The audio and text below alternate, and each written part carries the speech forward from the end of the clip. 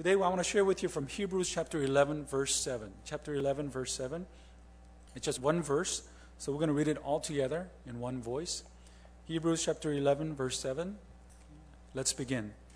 By faith, Noah, when warned about things not yet seen, in holy fear built an ark to save his family. By his faith, he condemned the world and became heir of the righteousness that comes by faith. All together, let's read it once more. Let's begin. By faith, Noah, when he warned about things not yet seen, in holy fear built an ark to save his family. By his faith, he condemned the world and became heir of the righteousness that comes by faith.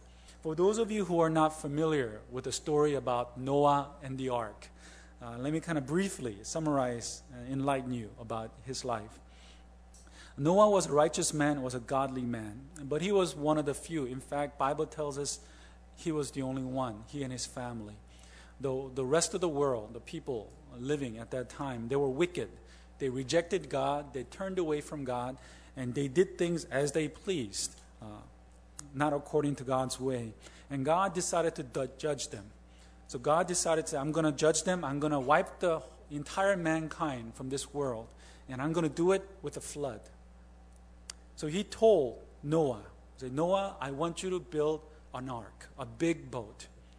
And I want you to build that ark, and I want you to build it according to my instructions. And then wait for the flood. Well, I'm going to stop the story right then and there because that's the area that I want to focus on right now. But before I continue with that story, I want to just share with you an interesting fact. In Illinois, it's one of the states in America, in Illinois, the telephone company, they reported that at this one time, a volume of long-distance calls made on Father's Day was growing faster than the number on Mother's Day, which is very unique, because I shared with you a few weeks ago that Mother's Day is the one that most people practice and most children practice and take advantage of that day to encourage their moms. And fathers are usually ignored. But on this occasion, the number of phone calls were increasing at a faster rate than Mother's Day.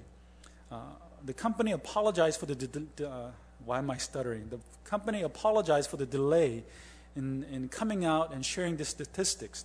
And the reason why they said they had this delay was that all the phone calls that were being made on Father's Day were collect calls.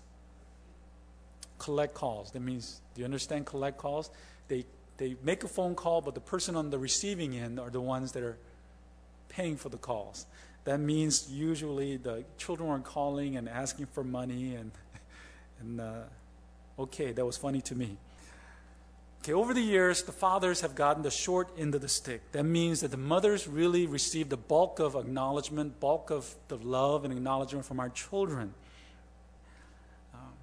In America, during sporting events, I watch a lot of sports, and sometimes the cameramans would just zoom in and go up to the athletes when they're resting and when they're sitting down. And the first words that comes out of those athletes' mouths when they see the camera are these. Hi, Mom. Hi, Mom. I love you, Mom. Hi, Mom. Rarely, if ever, have I ever heard an athlete look in the camera and go, Hi, Dad. I love you, Dad. It's always the mom that gets all the love. And there are many reasons for that. Number one is because mothers are usually more nurturing. Fathers we're more kind of, how should I say? We're more stiff in our outer expression. We're not as verbal in our expressing our love, and we're not as sensitive or emotional as mothers. And another reason is because mothers usually spend more time with the kids than fathers. Let's be fair. On the average, mothers spend more time with the children than the fathers. And lastly, because mothers are usually more sensitive than the fathers. When the kids run and fall down, fathers, when they see that, the fathers usually go, stand up, don't cry, stand up. It's the mothers that go, oh, poor baby, and so forth. So, we understand why mothers get usually all the love and more than the fathers. But I believe there's another reason why mothers get the love and the fathers don't. And that's because I believe, in all honesty, the fathers have not done their job as they should. The fathers haven't done the job that they should. And I share this message really not just for the fathers here, but also for all of you who are fathers to be. And for all the mothers and mothers to be, I want you to understand what fathers' roles are. Over the years, we've used many excuses. And the biggest excuse that we've used is the excuse of work to justify not fulfilling our role as a father. You know, the excuse that we use, the work that we use as an excuse, it may be justifiable, but in the end, it is still an excuse. I want to share with you a very touching story that I read. It's a true story about a young, successful attorney. You know, when asked about, what made you successful, and he said this is one of the reasons that really made him who he was today. Quote, he says, "The greatest gift I ever received was one that I got on Christmas, when my dad gave me a small box. Inside was a note that read, 'Son, this year I will give you 365 hours, an hour every day after dinner. It's yours. We'll talk about what you want to talk about. We'll go where you want to go, play what you want to play. It will be your hour.' My dad not only kept his promise," he said, "but every year he renewed it. And it was the greatest gift I've ever had in my entire life. I am the result of his time." In today's society, too many of our children grow up without a father. And I'm not talking about children in a family where they're divorced. I'm not talking about children where father died. I'm talking about children who grow up with a mother and father. And yet, they're growing up without a father. Not necessarily a physical presence, but they're growing up without a father, without the emotional presence and the emotional support that we are supposed to give to our children. Our children are growing up without fathers that care. Today I want to take a look at the life of Noah. Noah was really one of the greatest examples that we have in the Bible about a father that genuinely cared about his children. There are three things that I want to share with you, three characteristics that we can glean from in the life of Noah. Number one is that Noah was a man, if you notice, he listened to God. Now, the reason why God spoke to Noah was because, according to the Bible, he was a righteous man. In Genesis 6:9, it tells us that God spoke to Noah because Noah was a righteous man and that he walked with God. Noah listened to God. Noah was righteous. He obeyed God. One of the greatest responsibilities that we have as a father is to be an example to our children. That is one of the greatest responsibilities that we have. Noah was such a man. Bible tells us he was righteous. That means he was honest. He was hardworking. He was someone that his children could be proud of. And later on in the sermon, I'll share with you that his children did feel that way about his father. See, we as a father has a responsibility not just to make money, not just to provide, not just to protect. As a father, we have a responsibility to be an example to our children. That means that we have a responsibility to work, we have a responsibility to serve, to help, to be honest, to work hard, and to spend time with our family. Most parents hate to admit this, but our kids are usually direct reflection of the parents. Every parenting books that I've read, and I've read many of them, they tell us that parents exert the greatest influence on the lives of our children. I look at children that are respectful. I look at children that are respectful, that have good manners. And you know what? When I look at the parents, I can see why. Because parents are just like that as well. When I look at children that respect their moms, you know what I notice? Without exception, is usually because the dads respect the mom as well. When dads look down on their mom, when the dads yell at the moms, guess what? Children do the same thing. You see, as a father, as a parent, we have this great responsibility. One of them is to be an example, to be a righteous man before them. Second thing that we can learn about Noah was that Noah was a man of action. See, God gave Noah a warning. God said, I'm going to send a flood. And this land will be wiped out. And everyone's life is in danger. When Noah heard that, he immediately went into action. When he heard that his family, his children, were in danger, he went into action. Noah built the ark, not necessarily to save his life, but to save the lives of his children. James Dobson is one of the most respected Christian counselors in America. And according to him, in his book, he says, a man in his ultimate priority, he says, dad's number one responsibility is to evangelize his own children. There is no higher calling on the face of the earth. As a father, one of our main responsibility and duty as a father is to save the lives of our family, especially the lives of our children. And I'm not talking about saving their lives from thieves or car accidents. I'm talking about saving the lives of our children from eternal death. But again, as fathers, we sit by and we use the work as an excuse to pass on that responsibility of saving the lives of our children to our wives, to the mothers. It is our responsibility. It is the father's responsibility. That is what being the head of the family means in Ephesians 5:23, where he says, husband is the head. It does not mean that the father is the master or the ruler. It simply means that as a father, we are responsible for our family. We are responsible for our children. And lastly, the third thing that we can learn from the life of Noah was that Noah was a builder. As a father, Noah was a builder. Noah wasn't just a builder of boats, but he was a builder of relationships. He not only built right relationships with his father, but he built right relationships with his family and children. Do you know how I know that? When God told Noah to build the ark, he did. He completed building the ark. But do you think Noah built that ark by himself? When you have time, when you read the story, Noah didn't build the ark by himself.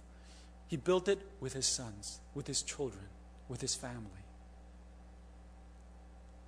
When God told Noah, let's build the ark, and when Noah told his family, we need to build the ark, you didn't see his grown-up children looking at his father and says, Dad, are you crazy? You've been out in the sun too long. Dad, I'm busy. I'm going to do my own thing. No.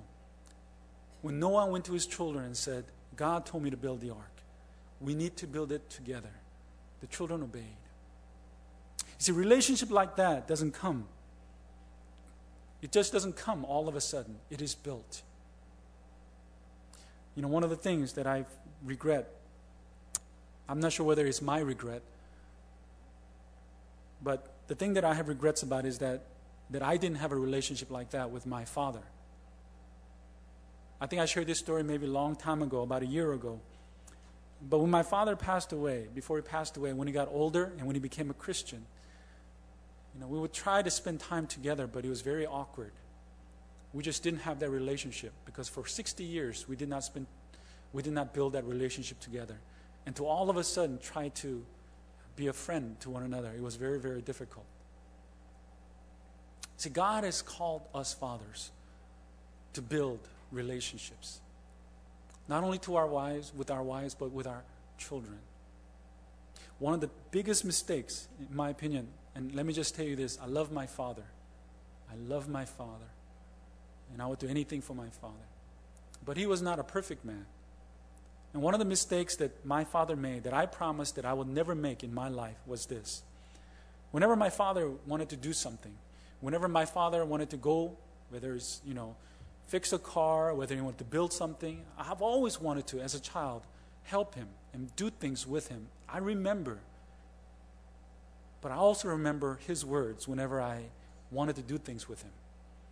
In Korean, he would say to me, he said, Paul, don't bother Daddy. You will help me by not helping me. You can help me by staying out of my way. And guess what? I stayed out of his way.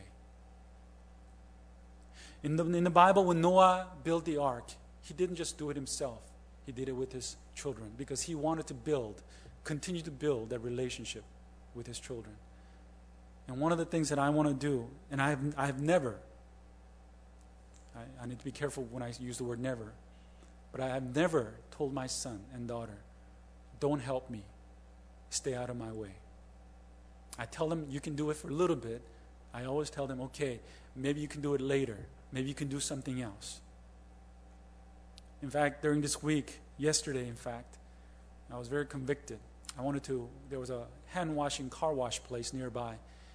And normally when I wash cars, it's much easier for me to do it alone. Just go there, do it by myself. It's really quick because I know that if my children go there, they'll want to do it and so forth. But I decided to take my children with me. And lo and behold, my son goes, Dad, I want to try it. My daughter said, I want to try it. And I said, okay, you try it. I had to spend extra $1 to make for the extra time because of my children. But it was money well invested because I was building relationship with my children. One of the things, I've worked with youth, I've worked with teenagers for nearly 14 years in America. And this is a fact. I have never, ever heard, when I asked the question, what do you want from your dad? Never once did a young teenager say to me, I want more money from my father. Never once did I hear from a child, I want my dad to give me a bigger house. Never once did I hear from a child say, I want my dad to work harder and become successful. Almost every single time, the child's response was, I just want to spend more time with Dad. I just want to spend more time with my dad.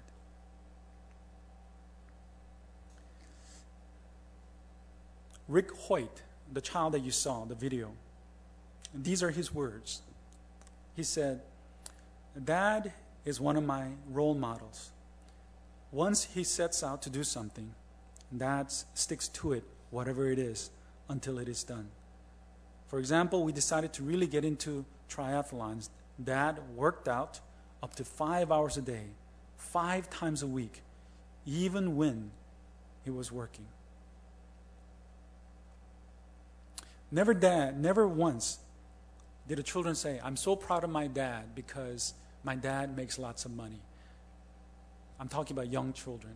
Never once did I see young teenagers say, I'm so proud of my dad because he's a president. The words that I've often hear is that I'm so proud of my dad because you know what? He plays with me. I'm so proud of my dad because he taught me how to play baseball. He taught me how to play basketball. I love my dad because once a year, my dad takes me camping. And never once did I hear from a child, I'm so proud of my dad because he makes lots of money. Today, what I want to say is this. As fathers, we often give to our children what we want to give to our children. I think that is one of the greatest mistakes that we make as a father. We give to our children what we think they want. We give to our children bicycles because we think that's what they want. We give to our children clothes because we think that's what they want. We give to our children, fancy schools and after-school programs because we think that's what they want. And maybe that is what they want. But the thing that our children want the most is a time with their dad. And I want to just challenge all of you today. As fathers, let's give to our children what they want, not what we want to give. Normally I don't do this, but today I'm going to show you the video the second time. Just so you know, I watched this video 5 times as I was preparing the sermon. Just to remind myself over and over again a model of what a father is. So I want to just remind you once again, challenge all of you, not only fathers, but also to all of you young men. Think about once again what it means to be a father. Noah was an example to his children. Noah was a man of action when it came to saving the lives of his children. And Noah was a builder. He was a builder of relationship with his children. Let's remember this as we watch this video once more. Let us pray.